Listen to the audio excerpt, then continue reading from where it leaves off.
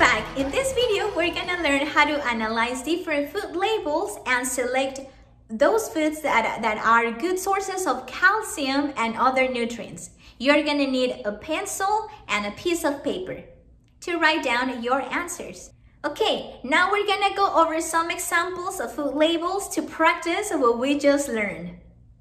These are two examples of labels. The one on the left shows a low-fat milk label, and the one on the right shows a soda label. Let's compare the amount of calcium these two drinks have.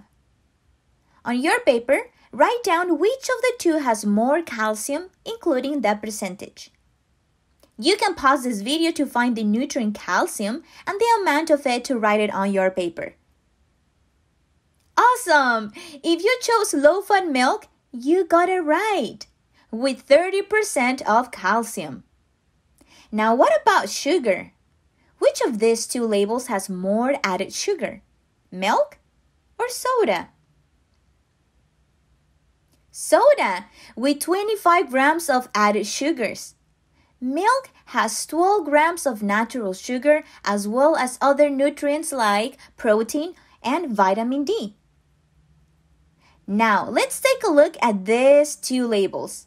On the left is an individual whole grain cereal label, and on the right, we see a frosted tart label. Which of these two labels has more added sugar? Which food has more fiber? Remember to pause this video if you need more time to write down your answers. Excellent! If you chose the tart for more added sugar, because it has 15 grams of added sugars, and the whole grain cereal for more fiber, because it gives you 3 grams of fiber per serving, you've got this right! Remember, foods with low or not added sugar and lots of fiber help our bodies more than foods with lots of added sugar and low or no fiber.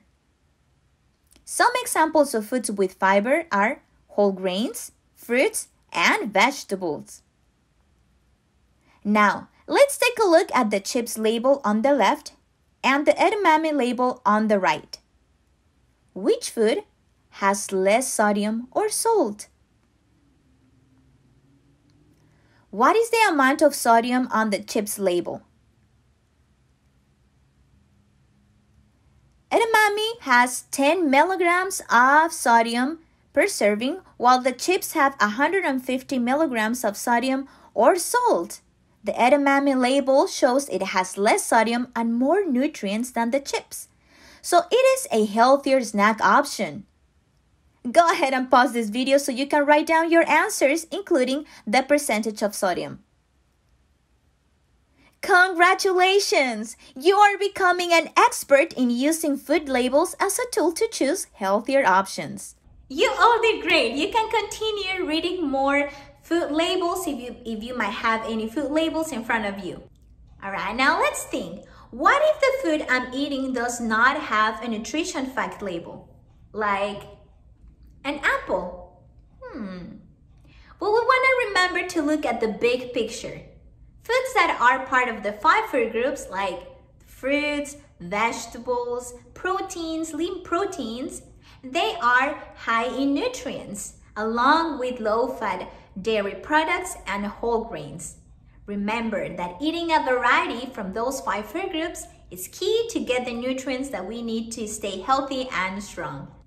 When choosing a snack or food item, we want to ensure that we are making nutritious choices. By choosing foods that are high in calcium, vitamin D, and other nutrients, while watching out for foods that are high in fat, sodium, and sugars.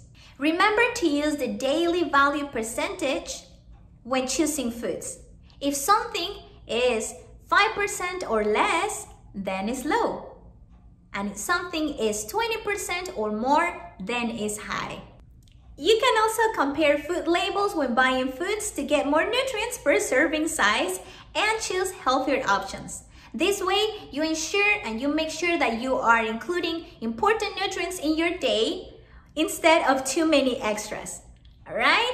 Thank you so much for watching and see you next time.